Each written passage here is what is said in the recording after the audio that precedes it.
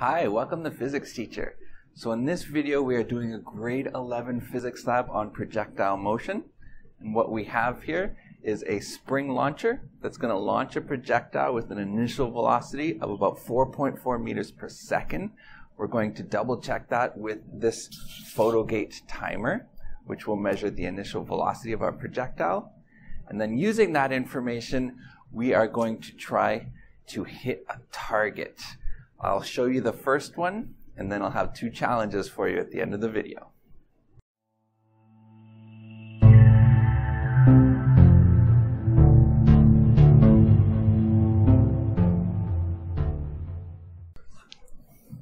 Alright, so the first thing we're going to do is we're going to fire this just horizontally in order to measure the initial velocity of our projectile. We'll do it twice so that we can get an average, because it won't be perfect every single time.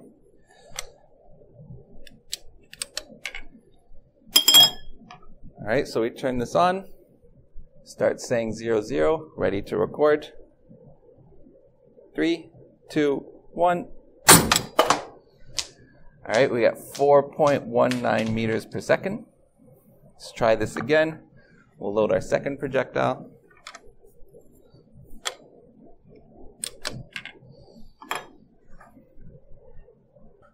And 3, 2, 1. We got 4.17 meters per second.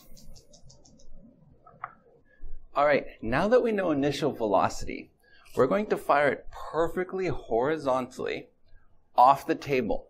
And we need to place that cup at the right horizontal distance so that it's a bullseye. We're going to need one more piece of information before doing that. First, let's figure out the height that we're launching from the floor. So when we do that, we get a height of about 1 meter and 17 centimeters. So 1.17 meters. We're also going to need to know the height of the cup from the floor. And that turns out to be about 25 centimeters. So the difference in those two heights will tell us the vertical displacement of the projectile. So let's go and do our calculations. Alright, so here we have our projectile launcher on top of a table, which we know has a height of 1.17 meters. That's right, 1.17 meters. And we're going to be launching the ball perfectly horizontal, so it's going to have an x component to its velocity of about 4.2 meters per second. Now, because it's being launched perfectly horizontal, its initial vertical velocity is going to be 0 meters per second. And then the projectile's goal is to go into our cup here, where our cup's height from the ground is a height of 0.25 meters or 25 centimeters. And so immediately we can figure out the displacement in y, meaning from here down to here is a difference of 1.17 meters minus 0.25 meters. So this is going to tell us our displacement in y, or our vertical displacement. And that is going to equal 0.92 meters. And don't forget that is a vector, so let's write down. Now what we want to calculate is this horizontal range, so we know where to place the cup. So that's our goal. What is delta dx? So let's make a chart of our given information so we know what we have. And we're going to split that chart up into what we know in our horizontal direction and what we know in our vertical direction.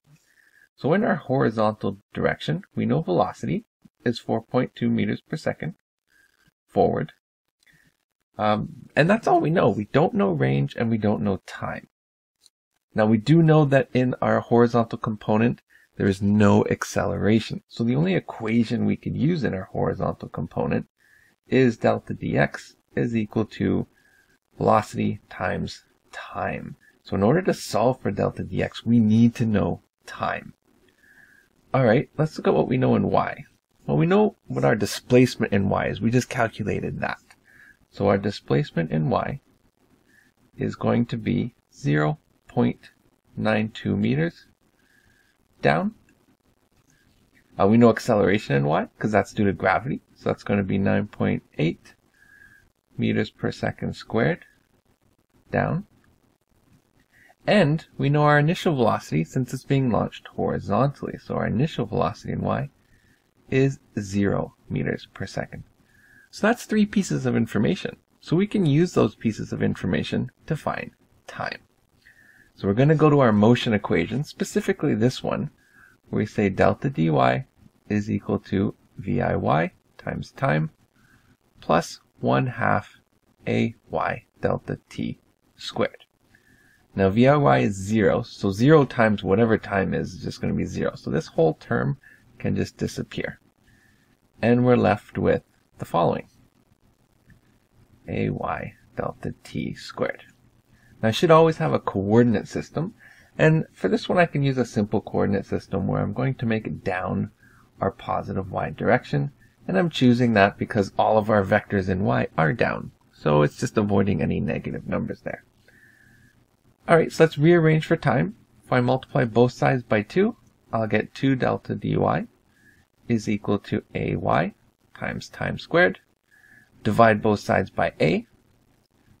So when we do that, it cancels on the right and it comes to the left.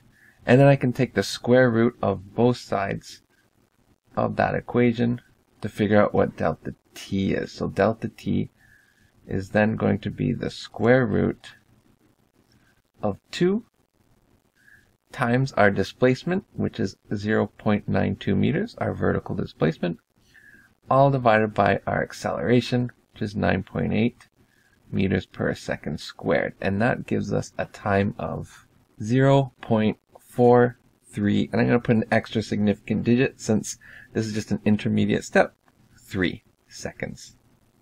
Alright, well now we know time. That's great. So now we can calculate displacements. Let's do that over here. So displacement in x is then going to be our velocity in x, which we know is 4.2 meters per second, and then our time, which is 0.433 seconds, and that's going to give us a horizontal displacement or a range of 1.82 meters. Alright, let's go shoot. Alright, now that our calculations are done, I have it placed at the correct horizontal distance. Let's fire and see what happens. And 3, 2, 1. Bullseye. Alright, now for our first challenge. What I'm going to do is I'm going to raise the target. So it's at a new height from the floor now. And that height is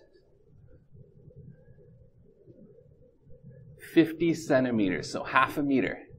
So what I want you to do is redo the calculations and tell me in the comments for challenge 1 how far away to put the target.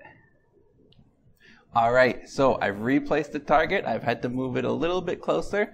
I'll let you tell me how far away it is, but let's see how we do. In 3, 2, 1. Bullseye.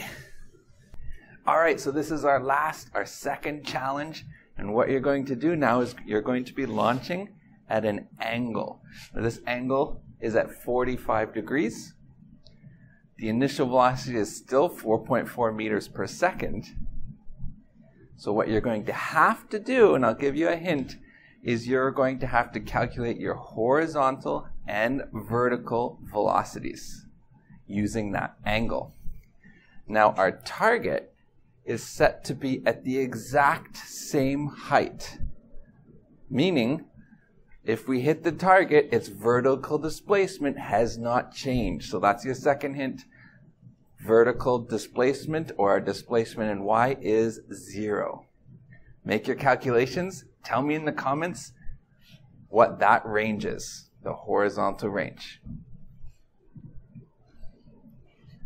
All right, we're going to fire in 3, 2, 1. Bullseye. In 3, 2, 1. In 3, 2, 1. 3, 2, 1. And 3, 2, 1. And 3, 2, 1. That was so close. And 3, 2, 1. Really off the rim. And 3, 2, 1. Oh, it swirled in and then out again. Come on. And 3, 2, 1. 2, 1. Oh, 3, 2, 1. Oh, bounced right off of it.